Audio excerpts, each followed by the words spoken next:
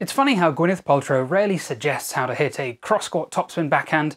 Elon Musk doesn't tend to tweet about giving pathos to a portrayal of Richard III, and I'm pretty sure Novak Djokovic hasn't espoused his views about payload distribution for a geosynchronous satellite launch. But yet they all seem to understand medicine well enough to inform millions of people.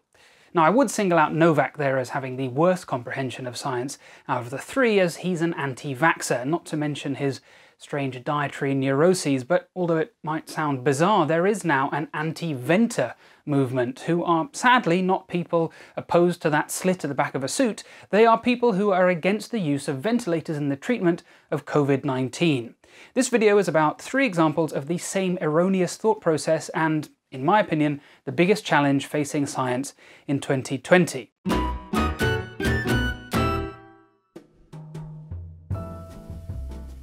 If you're like me, you know more about managing critically ill patients than doctors and scientists who've dedicated their entire careers to it.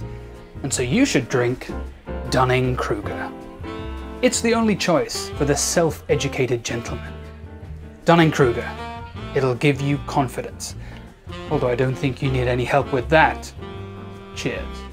I recently popped up in a Real Engineering video, which made my year because I love that channel. The video was about ventilators. We've all heard how they're an essential bit of kit in the fight against COVID-19 and how thousands more are needed. And this led to an outpouring of well-intentioned engineers trying to design ventilators, but most of them were next to useless because they're just too basic. Modern ventilators allow the patient to control breathing, whereas these kind of mindless pump jack bag squeezers deliver mandatory breaths at a set rate, which I'm sure you can imagine is a very unpleasant experience unless you're deeply sedated and paralyzed, which we don't like doing in intensive care, except maybe in the first few hours or day after intubation. After that, we try to keep patients lightly sedated, so they're not aware of what's going on around them, but they're breathing for themselves. And they have far fewer complications that way. When they're getting better, we try to wean them off the ventilator, which can take a long time, and that's where all those advanced settings and modes of proper ventilators come in useful. Crash intubation and ventilation of COVID patients is not why we need many ventilators. It's their ongoing support and that weaning process. Here in the UK, the government rather botched the whole ventilator thing quite royally. Instead of doing what industry leaders had suggested to the government, which was to repurpose factories to make ventilators using existing plans from ventilator manufacturers under license, the UK government took a different approach. Boris Johnson hosted a call with 60 captains of industry from the UK, household names like JCB, Rolls-Royce, Airbus, Honda, and the focus was on making something from scratch, from the bottom up. As has so often been the case with this virus, military metaphors were drawn. It would be a crowning moment in British manufacturing, akin to the Spitfire during the Second World War. Medical advisors said, okay, but we don't need those basic bag-in-a-bottle pump jack machines, we need the product to be fit for purpose. But it soon became apparent that what was being proposed was woefully under-equipped to meet what was needed. Instead of listening to experts, British politicians had felt that they understood the problem better and tasked people with a proven track record in an entirely unrelated field the job of solving the problem. Ventilators are big machines that are very complex, that are very expensive. You need you need a group of people that really know what they're doing. We took auto lines, we took a lot of different people. I don't believe you need 40,000 or 30,000 ventilators. You know, you go into major hospitals sometimes, they'll have 2 ventilators, and now all of a sudden they're saying, can we order 30,000 ventilators? But this is a very unforeseen thing. Nobody ever thought of these numbers. Nobody ever saw numbers like this. We are now the king of ventilators all over the world. Ventilators, ventilators, ventilators, ventilators, ventilators, ventilators. Ventilate. Now, I'm really not interested in getting bogged down into an analysis of Donald Trump's actions on ventilators, but I think it's clear that the so-called king of ventilators has also elected not to listen to those with experience and knowledge in the field and instead decided upon his own course of action. I do wish to stay in America for my next example, which brings us to the great Elon Musk. And I don't mean great sarcastically there. I do think he is an immensely impressive character, but that doesn't make him immune to criticism. People warn me that if I do criticize him, his bhakts will come after me, but I consider myself a big fan of Elon myself. Regular viewers will know how obsessed I am with space. I share his love of memes, clean energy, electric cars. He's much more interesting than other billionaires. I just wish he'd developed some insight into the limits of his own knowledge. You probably think I'm going to hate on him for promising ventilators and delivering CPAP machines, but I'm not. That's not what this video is about. I will, however, translate that sentence because I think it is relevant to my main point. When medics say ventilator, we mean a machine that delivers ventilation to an intubated patient, someone with a breathing tube down into their lungs. Being intubated and ventilated isn't very nice, and it can come with all sorts of complications, so we try to avoid it whenever we can. In the last 20 years or so, we have used non-invasive ventilation to do just that. We've managed to prevent millions of people being put on ventilators and also helped many who would not have been suitable for ventilators. Sometimes these non-invasive masks that fit tightly across the face are referred to as CPAP or BiPAP machines. Technically, they are a type of ventilator, although it's not what people normally understand when you say ventilator. So when Elon delivered CPAP machines instead of invasive ventilators, some people were a bit salty about that. Whatever, I don't really care. CPAP machines can be converted into invasive ventilators, basic ones, and they have been in New York. So as far as I'm concerned, well done, Elon. I'd also like to say well done to Tesla engineers whose design for a ventilator was very impressive, and they definitely don't fall into that category of just the mindless bag-squeezing machine. So it was very cool to see all those car parts being used for a medical device. Good job, engineers, as well. But this criticism of Elon, which I don't think was entirely fair, clearly bothered him, and it's led to a response where he's now defensively spouting theories about mechanical ventilation on Twitter after condensing medical school and critical care training into, I guess, about a fortnight, which simply betray a complete lack of understanding about what doctors actually do. First, suggesting we have not evolved to have tubes down our throat. Well, thanks Elon, that's quite the newsflash. My personal choice would be a mask, meaning CPAP, at moderate pressure with O2 of 50%. As if this is something that we have not thought of. Now, I'm not making this up, I promise you. Last week, I looked after a middle-aged man with severe COVID lung disease, and he was doing well on CPAP with a PEEP of 6 to 8 centimeters of water and an FiO2 of 0.5, i.e. oxygen of 50%. This is not a strategy we're unfamiliar with, but after 3 days, he crashed and had to be intubated. If he had not been, he would have died.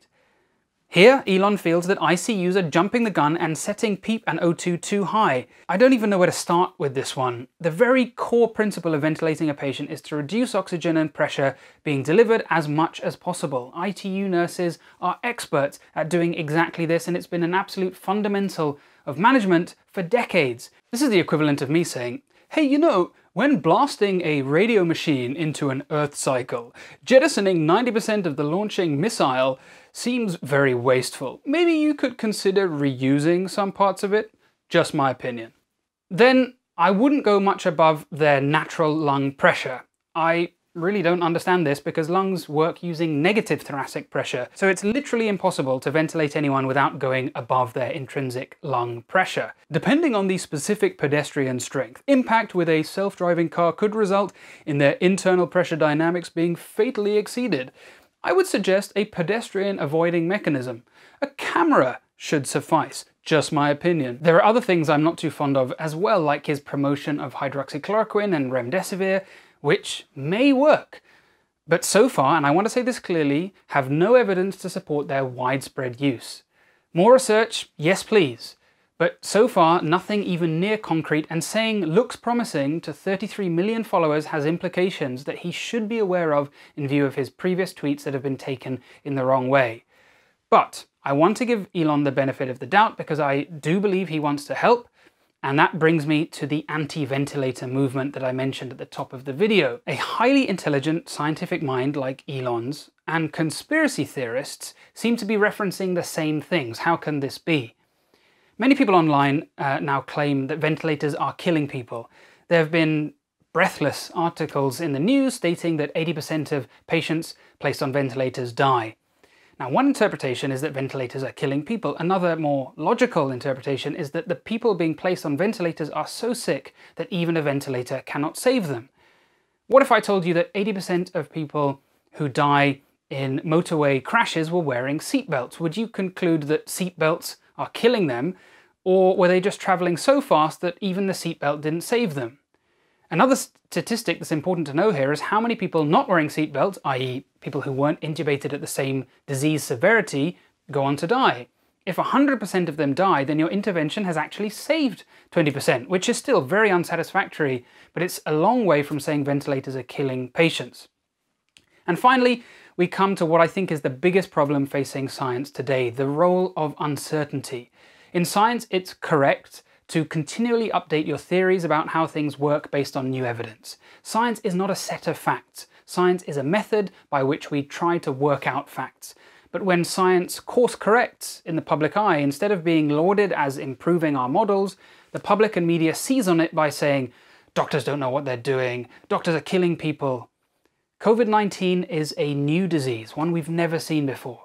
When it first hit our shores, we thought it would behave in the same way that other pneumonias that cause an acute respiratory distress syndrome or ARDS do. These patients have stiff lungs and require high pressures, and we were told to intubate early.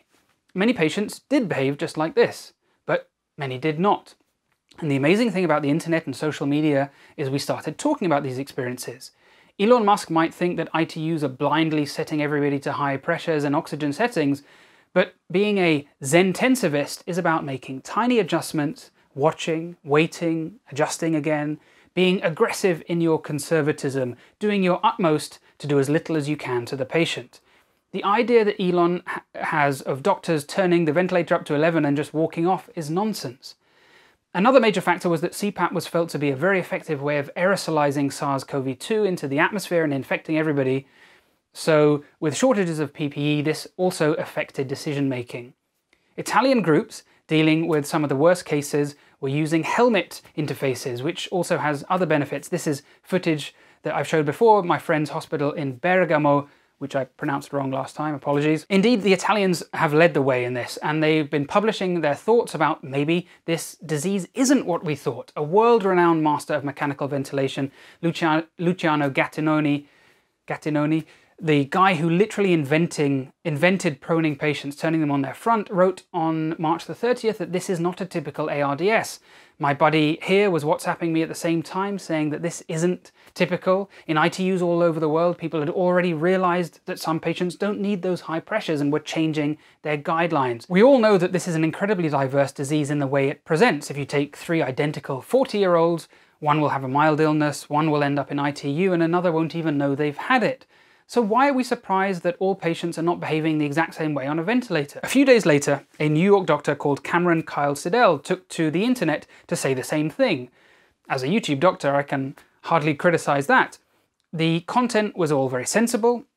When a friend sent it to me to fact check soon after it went up, you can pause and read my response here if you're interested, it all seemed fine, but for reasons I think were out of his control, he became hailed as an iconoclastic whistleblower, daring to stand up in the face of medical hegemony, a lone voice in a sea of clueless doctors, which has played directly into the conspiracy theorists' hands. Instead of his views being part of a healthy, normal discussion about the changing understanding of a new disease, they've used it as evidence that doctors don't know what they're doing and that no COVID patient should be intubated, which I don't think Dr. Kyle Siddell has ever suggested. And that the demands for ventilators are part of some fake news plot to discredit Trump or siphon money off to do something, I don't know, I can't keep track of all their crazy theories. Brilliant people are not brilliant at everything. If you think Elon Musk's views on ventilation are valid, then I assume you think Mark Zuckerberg's attitude towards privacy and Jeff Bezos's thoughts about workers' rights are equally important. Just because he's a cooler billionaire than them, it doesn't mean we should treat him any differently. This is a scary, previously unseen disease. People want a life ring when adrift in a sea of uncertainty, whether that's hydroxychloroquine, ventilators, or believing the whole thing is a hoax. The reality is that many questions about COVID-19 right now don't have an answer. We're trying to figure it out. We're going to get some things wrong. It's imperative that we're cautious and we don't get sidetracked with half-baked ideas, because unlike in Silicon Valley, where mistakes can cause investors to lose money, in medicine, lives are at stake.